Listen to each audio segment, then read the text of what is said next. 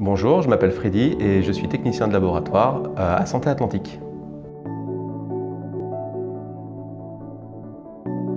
J'ai choisi de faire ce métier de technicien de laboratoire tout simplement pour l'aspect scientifique et également technique, notamment tout ce qui est manuel. Et c'est un métier dans lequel il y a beaucoup d'innovation, ce qui me permet de pouvoir évoluer dans mon univers professionnel. Je suis aujourd'hui spécialisé en AMP, cela fait 9 ans exactement que je fais ce travail au sein d'Atlantique Santé.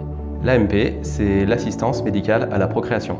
Mon métier consiste en la préparation des échantillons, notamment des gamètes mâles et femelles, la mise en fécondation de ces gamètes afin de faire un embryon qui sera suivi en culture embryonnaire jusqu'à l'étape du transfert.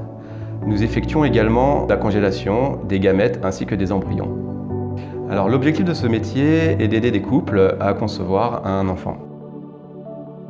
Ce métier regroupe d'autres tâches annexes, notamment la formation de nouveaux personnels, la qualité, ce qui regroupe également la métrologie et également la surveillance du matériel et la gestion des stocks. Alors ce métier pour moi est très épanouissant dans le sens où on traite les patients au cas par cas.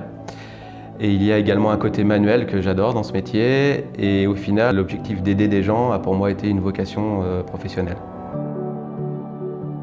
Les qualités pour effectuer ce métier sont la patience, l'écoute du patient, mais également beaucoup d'organisation, de dextérité, d'adaptation et beaucoup de rigueur.